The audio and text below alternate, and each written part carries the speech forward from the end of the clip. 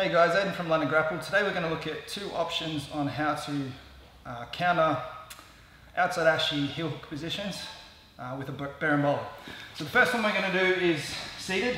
The second one we're going to do is standing. So Will's got me in outside ashy and he's threatening and he's looking to bite my heel. So we don't want this to happen. If he does bite my heel, I'm in trouble here. So what I'm going to do is I'm going to take this top hand or inside hand, I'm going to put it behind his top knee. I'm also going to take this left hand and just secure it just on his lower hip.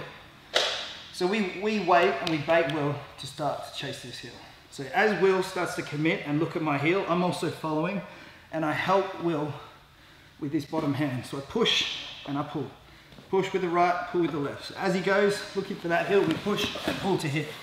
From this position, we squeeze our knees. We've got his leg locked. If he were to stop here, we can then just start to extract, hit a seatbelt, and take the back.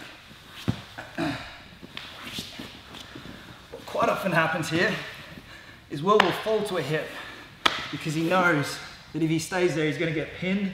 We're going to take his back or pass him. So as he falls to this hip, we're going to catch, we're going to go to the trap. So we go 1, 2, and the key is this foot stays inside. So we're going to roll towards his feet over the shoulder. So we roll, we keep this left knee tight to his hip, and we extend here. So we extend, and as we extend, then we turn our knees to the mat. From here, we throw our left foot inside, start to hip escape around, seatbelt, we can take the back there, body triangle, have your look.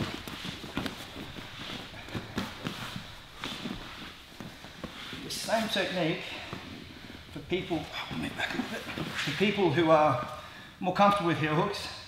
The moment Will catches my foot in a heel hook, we can actually escape this position. We have to be very quick before he starts trying to read the time with the hand that's bitten my heel and applying hippie pressure. So, same setup. Sometimes you might need a bit more of a forceful pull with this bottom arm. So you can push here. I prefer to push here and base on this foot.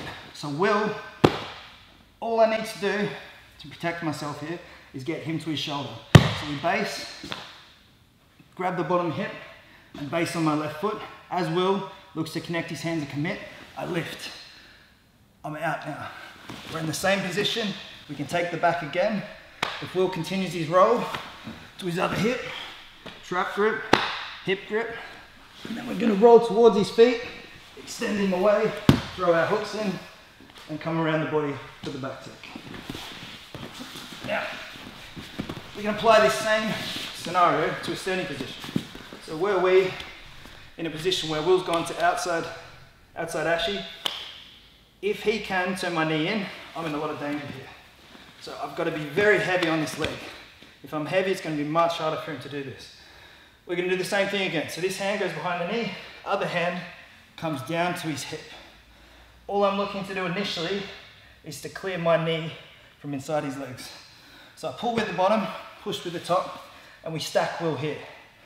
Typically, will be keeping this high, trying to maintain this position. Like we did in previous videos in the 50-50 bolo back take, we're going to start to fall onto my left hip. All I'm doing is looking to throw my knee to the pocket of his hip here. So I throw, and from there, I can start to sit and flare my knees away to then start climbing the body with the trap and hip grip and coming around with a seatbelt for the back. So one more time. We're here, 1, 2, lift and turn him. Looking to just pop our knee in, turn away. But obviously as we're turning away, we're getting these grips as quickly as possible. Hip escape, and then take our seatbelt and get our hooks in for the points.